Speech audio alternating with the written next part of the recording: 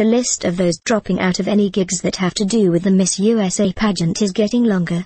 Actress and Latin beauty Roselyn Sanchez is one of the latest to voice her disconcern with Donald Trump following his anti-immigrant speech, and subsequently announced that she will no longer serve as a co-host for the Spanish-language simulcast of Miss USA alongside actor Christian de la Fuente, who also pulled out, along with Univision.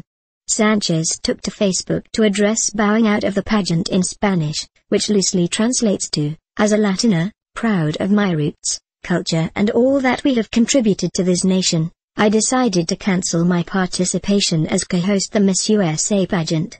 Not tolerate the so disrespectful and hurtful words out of the mouth of Mr. Trump. It seems incredible that in his speech to announce his candidacy, has had that lapse of intelligence and decency. Mexicans, like all Latinos, contribute positively to this great nation. We are the force that keeps the country afloat. I was very excited and grateful for the opportunity to serve as co-host of this great event in which many Latinos have shown, but more excited I have loyalty to my people. Enough of racism and influential people belittling us. Univision, thanks for having me and for honoring your audience and cutting relationship with everything that has to do with Trump.